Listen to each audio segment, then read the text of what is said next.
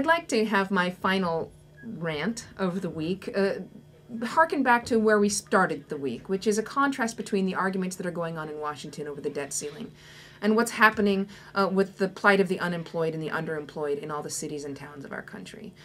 You know, Louise Story of the New York Times asked a very good question today. She said, if you were an investor and a company were as badly managed as the United States government is, top executives completely unable to agree with one another or even speak politely in some cases, unable to find compromise, if it took a CEO this long to come up with a plan to deal with budget problems, would you invest in that company?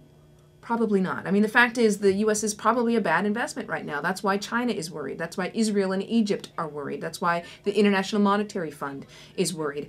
And yet, the fact is the American people keep investing. And by that I mean we keep re-electing the same people over and over again. I could be wrong on the exact details, but I think the re-election rate at this point for incumbents is 90% or close to 90% in the Senate and 95% in the House. And I can already hear people saying that this is what the 2010 midterm elections were all about, throwing out the bums and getting some fresh faces into Congress. But by and large, many of the fresh faces that came in were people who had campaigned on the promise to never compromise, to never negotiate. And that doesn't help. I'm sorry, this is not partisan. It's just the fact that the problems that they deal with in Washington are complicated, they're tough, they're not simple, and they require compromise and discussion and learning and changing your mind. Promising not to talk to somebody's opponent is not a strength.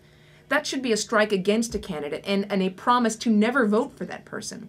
Really, take a look at the game budgethero.org, which we talked about on the show today.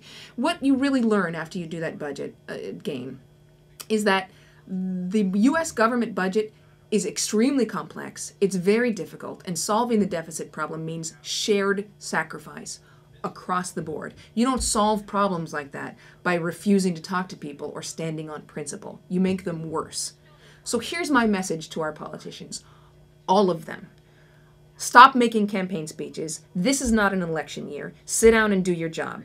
And my message to the American public, if they can't do their job, take it away from them. Lay them off and let them finally discover firsthand about how difficult it is to be unemployed in the United States today.